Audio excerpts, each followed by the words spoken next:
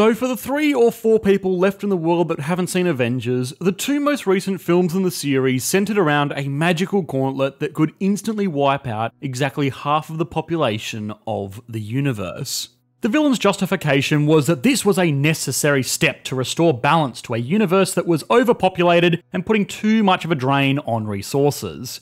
Now, instantly hazing half of the universe is a bit of a dick move, but when the same world can't go a full week without some news article telling us that a global climate catastrophe is inevitable, natural resources are running dry, or that if everyone lived like the average American, we would need 4 Earths to sustain them all, it starts to sound like we should hear this Thanos guy out. As much as economics being used as the justification of half-cooked annihilation is dubious at best, there might be some legitimate benefits to this whole finger-snapping business. So what would happen to the economy if half of the world's population suddenly disappeared? Would the survivors actually live a wealthier, more prosperous existence? What would happen to the larger economy? And most importantly, would this really do any good at all?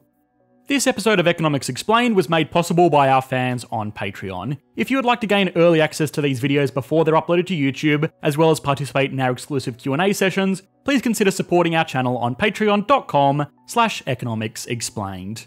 Now, of course, half of the world's population suddenly going missing would cause a lot of problems in the short term.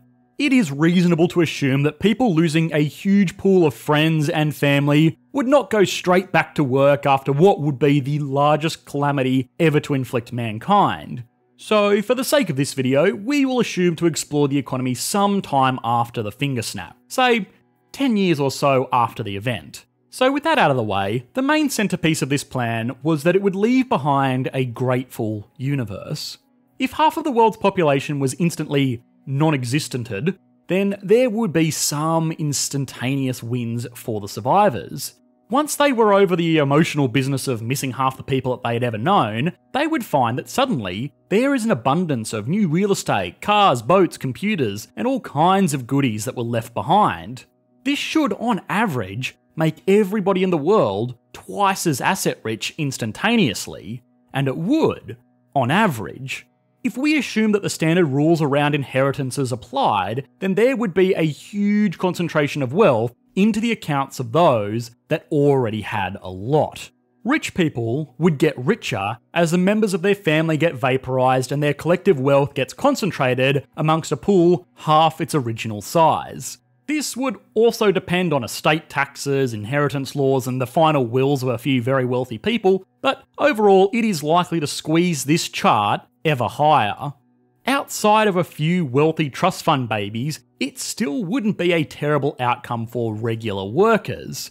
The factors of production are land, labour, and capital. We have explored this on the channel before because these are the essential ingredients that you need to make anything. Farmed food needs a lot of land, a little bit of capital just being any form of asset that assists with production, like let's say a combine harvester, and of course, finally, farmed food needs farmers. The same is true for a computer. The land required is much less, but the factories and the warehouses still take up space, the machines that produce computer parts are the capital, and the people that put it all together are the labour. Now, after Thanos has snapped his fingers, a majority of this land and capital will still be in the hands of the people that have always had it. Rich people. But they aren't going to be the ones out there putting together new furniture sets. Because the labour pool has been halved, every worker is going to have access to twice as much land and twice as much equipment on average. What this means is that production will drop, but it will not drop by the same 50% that the population did.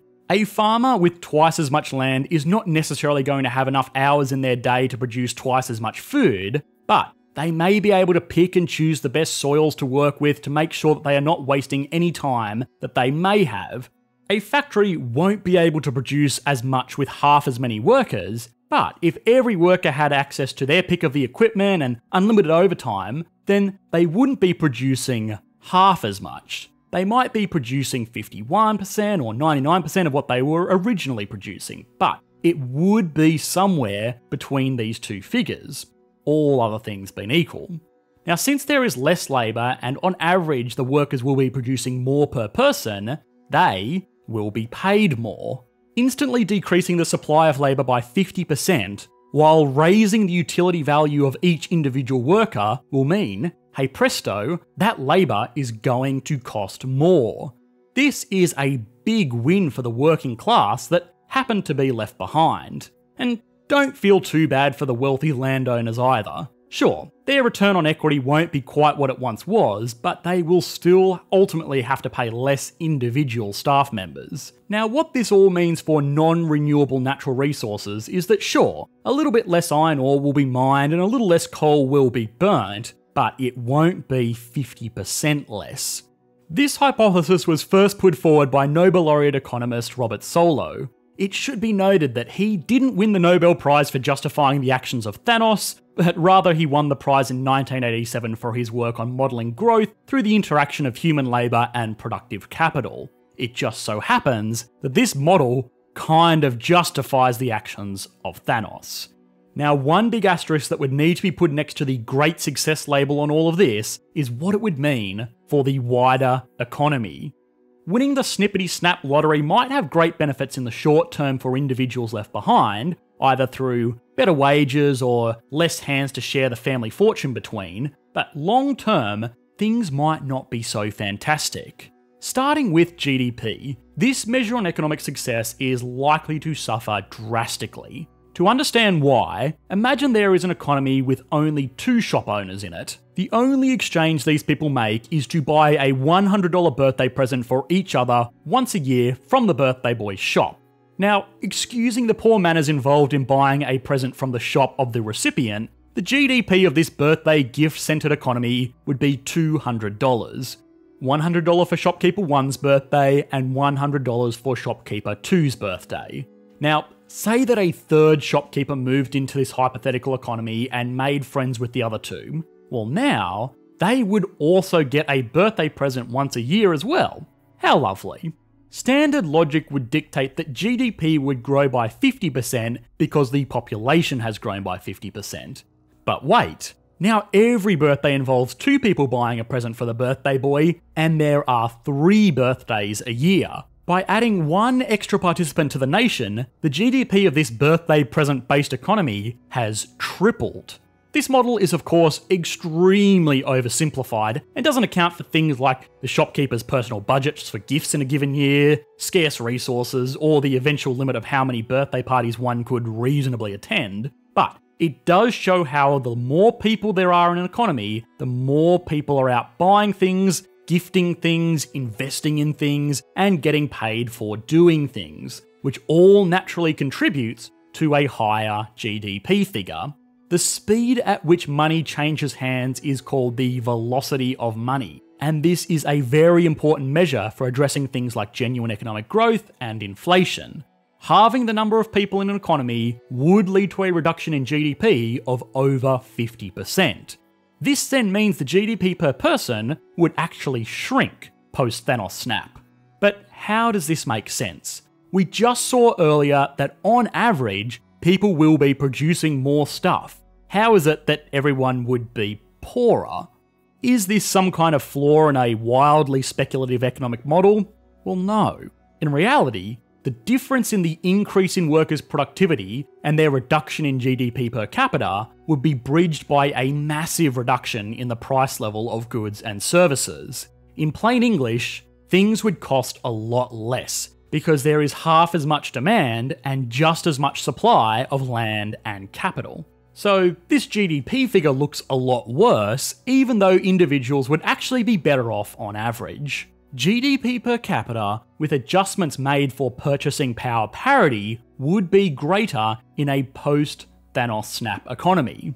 Alright, so it's still looking pretty good for our purple maniac here, but what would this mean long term? In the very short term, the world would go into complete chaos. For the following years after everyone comes to grip with this new reality, people would do pretty well for themselves. But long term, this would actually be a huge hindrance on mankind. A majority of the prosperity that we enjoy today has come from mankind's ability to innovate. For From fires that cooked food and illuminated the darkness to nitrogen-based fertilizers which all but did away with famines, there is a lot that we owe to technology. Halving the number of people would halve the number of innovators. The person that comes up with a solution to sustainable fusion or a cure for any number of diseases, productive AI, or an easier way to get to space might just have been barbecued. Once an innovation is made, it very quickly finds its way all around the world, boosting output and quality of life for everyone. A breakthrough is not something that can be used up, so having more people to share it between doesn't matter. When there is more people, there is, well, more people thinking and researching and experimenting, waiting for that spark of genius that will lead to the next industrial revolution. This impact alone would likely put humanity back many decades, and all the same, in a future where tens of billions of humans can be supported amongst multiple planets, the rate of technical innovation will compound on itself exponentially. Maybe Thanos didn't share in this optimistic view of human brilliance, but that still doesn't mean that there weren't better alternatives.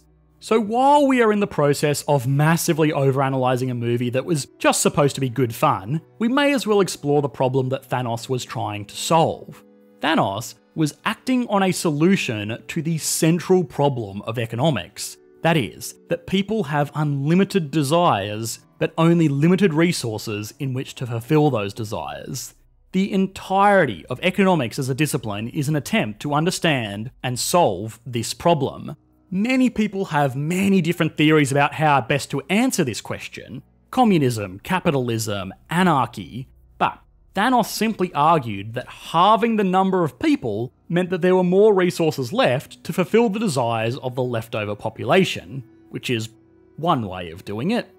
Although it has to be realised that if the Infinity Gauntlet actually did give him unlimited power, he should have probably just doubled the resources of the universe. Same net economic outcome, without all the doom and gloom and death. The other thing that this whole model ignores is that eventually populations bounce back. As economies become wealthier, there is less of an incentive to have as many children for a number of reasons.